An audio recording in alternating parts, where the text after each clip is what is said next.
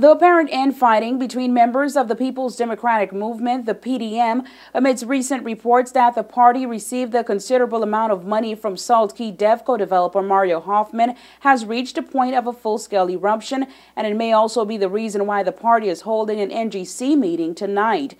Reports are that members of the PDM are asking for answers to the peculiar donations which Hoffman claimed he made to the PDM during the general elections of 2007. There are also reports that PDM leader Floyd Seymour is skating on thin ice as he may lose his seat during the NGCs because of a lack of confidence in Seymour to lead the party to success once elections are reopened. In a telephone interview with News 4 earlier today, Seymour said that the reports are bogus, that he has no intentions of giving up his post as party leader, and that despite reports that the PDM is in cahoots with developer Mario Hoffman, there is no truth to that. I've been on vacation for a couple of weeks. I got back last week. When I got back last week, I contacted the chairman and the secretary general to set up a meeting for this week, and that has nothing to do with any other anything else that's going on out there. I mean, and that's so again. I mean, I think it's about time that people start to realize that the journal is simply nothing more than tabloid journalism and never has anything factual on it. In a recent publication from TCI Journal, editors posted that the PDM leader should give a full account of where the funds originated from. The website also noted that Seymour's post will be up for grabs. The leader of the party notes that tonight's NGC gathering is part of the party's quarterly meetings. Our National General Council meets at least once a quarter. I mean, most times during the year we meet almost on a monthly basis. We didn't meet in July or August, and we're meeting in September. It's just a regular meeting where there are a number of housekeeping matters with planning for convention and a number of other matters that we'll discuss this evening as well that I don't necessarily want to discuss. But rest assured, the issues that the journal raised are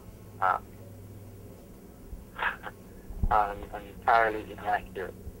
Seymour admitted that there are ongoing conflicts between members of the party, including former leader Oswald Skippings, an outspoken member and frequent contributor to the TCI Journal website, Sean Malcolm. It depends on which members you're talking about. I mean, relationships between individuals vary from person to person.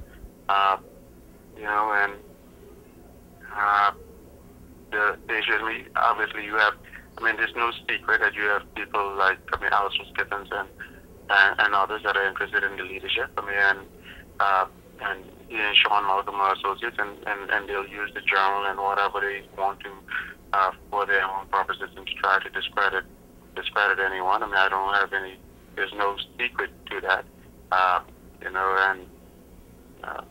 he will likely offer himself as for the leadership of the party at the next convention. I have no doubt that if I were to contest the leadership, I would defeat him. I've defeated him twice before, and I'd defeat him again. The only issue is whether or not that I will offer myself or not. The fact of the matter is that he is a thing of the past, and he needs to, and it's important. The problem is that people don't always seem to recognize when their time is up. You have persons like Sean Malcolm that still seems to be licking his wounds and having over the fact that he contended for leadership last year and barely got any support except for his